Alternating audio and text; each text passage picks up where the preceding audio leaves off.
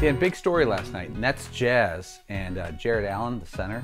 You know Jarrett Allen, big throw, very popular player. Here's the story, Dan. Jarrett Allen had a big game last night. He stifled the tower. And they asked him after the game, you had a great game. You took it to Rudy Gobert. You held him up 10 points.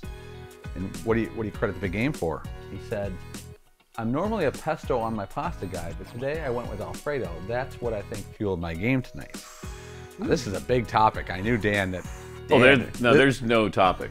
Well, I know, but I want you to be open-minded because I know... Do you feel personally attacked? Dan, I am with you on this because not only you dressed like your pesto today, by the way. Like you could just rest me on your pasta right now. Perfect. You're pesto infused as we speak. This couldn't have worked better. Wow. I didn't even plan this. We have like wheat pasta and pesto. You're bringing us together again. Maybe black truffles or McLovin over there, but you could just take a bite. Dan, you look like you love pesto, which I know you do. I've known that for years.